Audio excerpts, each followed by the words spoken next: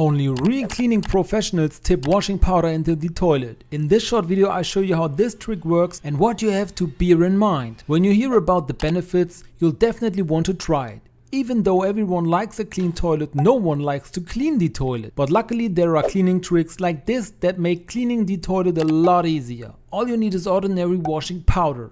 But in order for the cleaning to work really well, you should follow the sequence below. Under no circumstances should you use as much washing powder as you see here.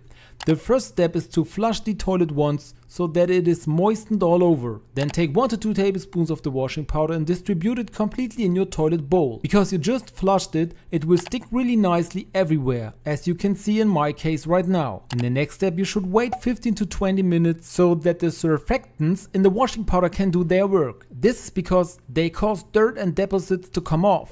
I will explain exactly which ones in a moment. First we come to the next step. Now you should grab the toilet brush and give the whole toilet a good wipe down. Wet the toilet brush a little every now and then. You will soon notice that all dirt and deposits are removed wonderfully and for a very special reason. When you have finished wiping, you only have to flush once more to remove all the residue and the toilet is clean again. But why does this work so wonderfully quickly and easily with washing powder? The surfactants it contains ensure that everything gets clean again. The water softener contained in the washing powder also ensures that lime scale and urine scale are removed. In addition, your toilet smells like freshly washed laundry after this cleaning. Have you ever thrown dishwasher tablets into your washing machine? Click the video on screen now to watch why you should do it.